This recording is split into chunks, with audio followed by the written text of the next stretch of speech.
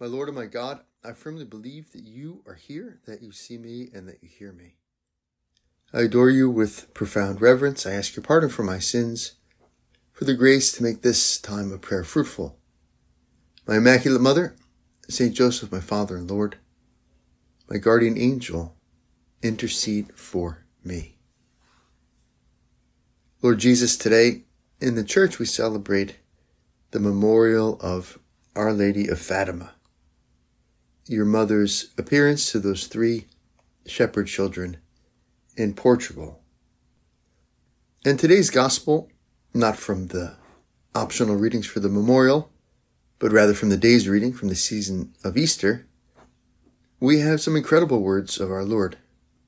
I have said this to you, that in me you may have peace. In the world you have tribulation, but be of good cheer. I have overcome the world. This is one of the great paradoxes of Christian life. One of the great paradoxes of our life in you, Jesus. That in the midst of tribulation, in the midst of disturbance or anxiety, we can still have peace if we realize that you're with us, Lord, if we don't forget that you love us, that you have a plan for us. If we truly live in your presence. In me you may have peace, Jesus says. We have peace remaining in him, of being with him, staying where he can love us, remaining in his hands. In Our Lady's appearance to Lucia and Jacinta and Francisco, we also have this interplay of peace and a great joy, along with difficulty and hardship, mortification and penance. Our Lady asks these children an incredible question. Will you offer yourselves to God and bear all the sufferings he sends you, an atonement for all the sins that offend him, and for the conversion of sinners? Oh, we will, we will. Then you will have a great deal to suffer, but the grace of God will be with you and will strengthen you. What an incredible question to ask these young children. Will you offer yourselves to God and bear all the sufferings he sends you, an atonement for all the sins that offend him, and for the conversion of sinners? It's a challenging offer. It's a difficult task. There's suffering involved. The hardship involved is not hidden from them. And their childlike hearts, innocent souls, moved by grace, generosity, respond without hesitance. Oh, we will, we will. And then Our Lady assures them that even though they suffer, the grace of God will help them. Peace among tribulation. Quiet in the storm. Then you will have a great deal to suffer, but the grace of God will be with you and will strengthen you. And then right after that, they have an experience of God, an experience of God's love, which comes precisely from Our Lady's hands. Lucia relates that as the Lady pronounced these words, she opened her hands, and we were bathed in a heavenly light that appeared to come directly from her hands. The light's reality cut into our hearts and our souls, and we knew somehow that this light was God, and we could see ourselves embraced in it. By an interior impulse of grace, we fell to our knees, repeating in our hearts, O Holy Trinity, we adore you, my God, I love you in the Blessed Sacrament. The children remained kneeling in the flood of this wondrous light until the Lady spoke again, mentioning the war in Europe, of which they had little or no knowledge. Say the Rosary every day to bring peace to the world and an end to the war. Peace among tribulation, peace in spite of difficulties, peace even though we choose to make our lives difficult by choosing the path of penance, by choosing a life of a certain penance and atonement. Lord Jesus, we probably will not have ever that kind of mystical experience that Our Lady granted to those 3 children. But we live by faith. We walk by faith and not by sight.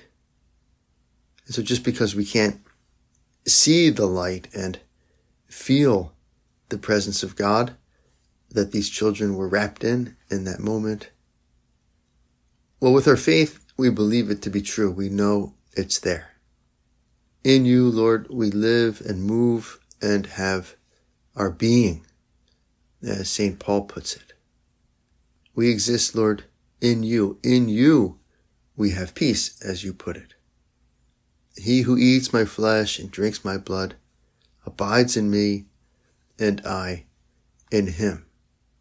This reality of not just existing alongside of Christ or existing with Christ, but existing in Christ is a truth of our faith. I in them and thou in me. I in them and thou in me, Jesus says to the Father in the Gospel of John. We're not just with Jesus, but Jesus is in us and we are in him. This is what the church is. To be baptized is to be incorporated into the mystical body of Christ. We're inserted into his body. We live in union with Christ, who is the head of the church. And so no matter what happens, no matter what difficulties or trials, or temptations we go through, or even falls, we don't lose our peace because we know that we live in Jesus and we know the remedy for sin, which is confession and contrition. Thank you, Jesus, for this peace that you give to us, which is your peace, and you tell us that the world cannot give.